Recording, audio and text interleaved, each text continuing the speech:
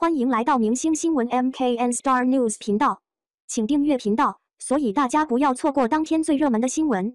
我们今天的时事通讯包括以下内容：迪丽热巴3月新动态，化身橘色少女，新剧动态引发讨论。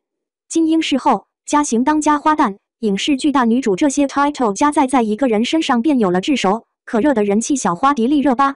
如今的迪丽热巴入圈近10年，代表角色不胜枚举，是当之无愧的顶流。身为顶流，偶尔动态自然备受关注。告别2月，迪丽热巴也晒出了3月的新动态。她发文称3月春天来啦，并晒出3张自拍。这一次的自拍显然饶有新意。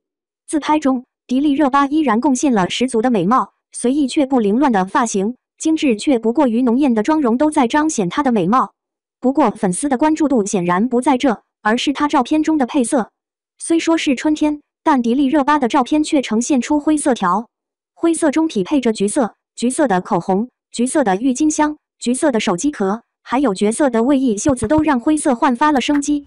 有别于其他的姹紫嫣红，一片盎然，迪丽热巴3月份的这组自拍饶有新意，化身为橘色少女，扑面而来的文艺气息让人差点忽略了她的美貌，也让人感慨迪丽热巴不愧是百变精灵，尝试的风格太多多样。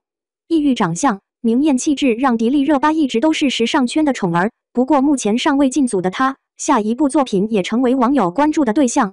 有粉丝理出几部对迪丽热巴有意向的新剧，有古有今，题材丰富。天涯明月刀作为古龙经典小说，天涯明月此前便被影视化，但《射雕天龙八部》已经有了 N 个版本，天涯明月刀再出新版也不足为奇。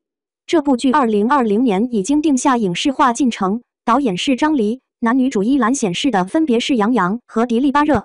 迪丽热巴的杨洋在《你是我的荣耀》中吸粉不少，对于两人的二搭，双方粉丝都无异议。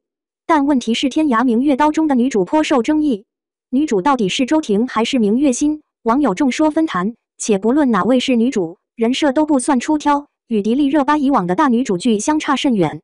新怀玉公主，另一部女主初定迪丽热巴的作品同样是翻拍剧，原版于2000年首播。拿下第35届电视金钟奖8项提名，算是一部经典之作。与它名气相当的《还珠格格》已经翻拍，新怀玉公主其实也早有翻拍打算。如此大制作，必然要请一位有影响力的新女主，迪丽热巴则成为她的首选。该剧显示导演是曾指导《漂亮的李慧珠》的李慧珠导演，主演则是迪丽热巴、张云龙等一众嘉型演员。对于这个设定，粉丝同样不买账。一则是粉丝认为翻拍加型大礼包的模式将消耗掉迪丽热巴的能量，二则迪丽热巴或许不适合传统古装剧扮相。她从火光中走来，2部古装剧之后，还有这部现代剧《她从火光中走来》，这一次是女明星和消防员之间的爱情故事。主演依然初定的是黄景瑜和迪丽热巴，若真能达成合作，也算是两人的二搭了。黄景瑜是军人专业户，迪丽热巴是美艳女星的代表。可以说是很符合设定了，但对于两人的二搭粉丝却不买账。除了这几部剧，还有不少剧组都对迪丽热巴颇有意向，但都没有敲定。